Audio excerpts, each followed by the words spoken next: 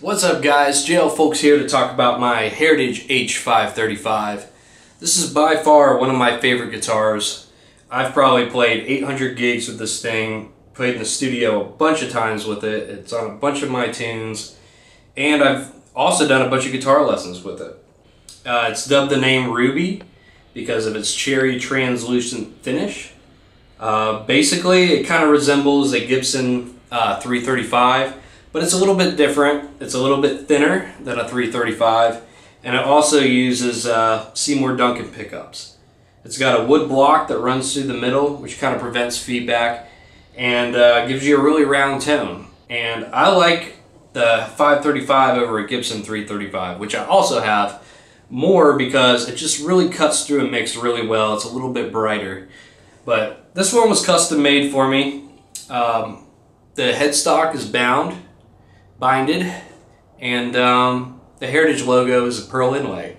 It's also got Grover tuners, and basically what I'm going to do is show you guys some different tonal options you can get out of this guitar. I'm going to play clean, going to play distorted with a backing track as well to kind of show you how it cuts through a mix. But if you don't know the history of Heritage guitars, go and check it out online. Basically it was started by some of the original Gibson builders at Gibson Guitar. They started to want to build their own guitars, so they started a new company called Heritage, and Gibson basically gave them the rights to build their own guitars, and they still build guitars out of the original Gibson factory today. So that's where this one came from. I've had it about 3 or 4 years now. It's an awesome guitar. So if you're in the market for a new guitar and you see a Heritage, be sure to check them out, and I would definitely urge you to purchase one. They're a great investment. But anyways, here's some different tonal options you can get out of this guitar. Alright guys, so basically I'm running this through a AC30 plug-in with a tube screamer and a reverb pedal.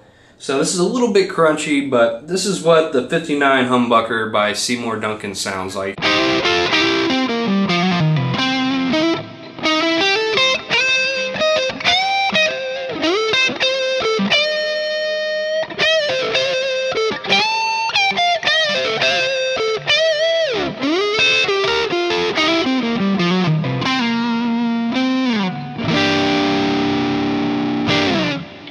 And this is what the bridge pickup sounds like. This is a Seth Lover.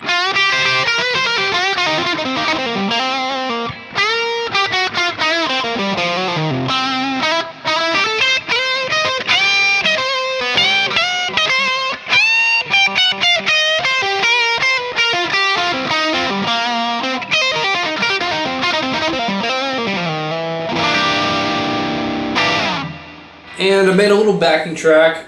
That's a blues backing track to kind of give you guys a feel of what it sounds like with the band.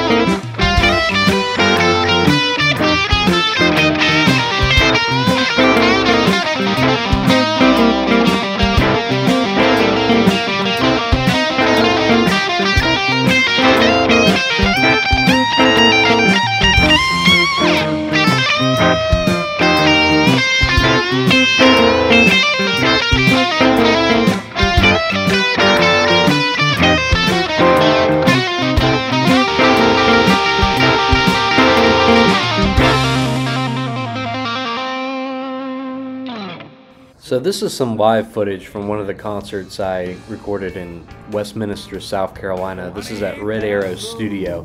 But I wanted to show you guys pretty much what this guitar sounds like live and mixed live.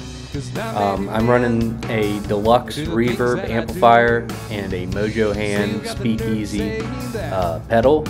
So basically this is pretty clean with a little bit of a boost, but this is what the guitar sounds like live.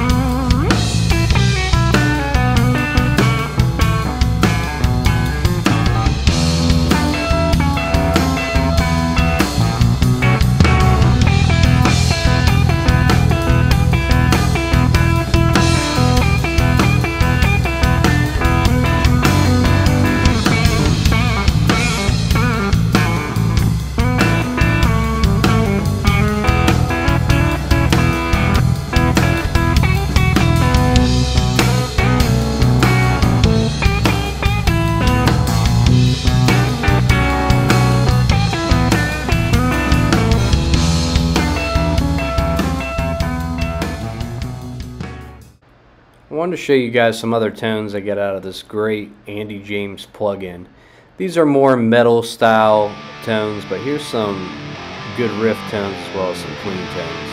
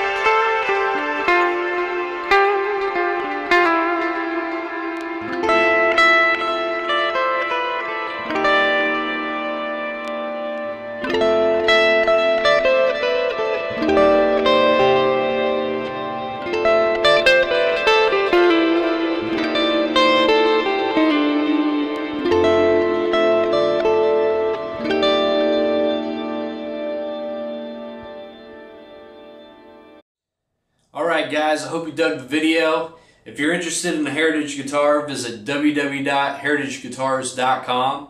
And if you guys want to see more demos and guitar videos like this, let me know in the comments. I got tons of footage of me playing this guitar, so if you still want to find out what this guitar sounds like, check out some of my other videos. I even got a music video I did inside the original Gibson factory, which is now the Heritage Guitar Factory. The song's called The Way She Makes Me Feel, and I actually wrote it about this guitar, so be sure to check that out on my channel. Like, share, and subscribe if you haven't yet, and I'll see you guys on the next one. Peace. She's always there. She's never gonna leave. my side.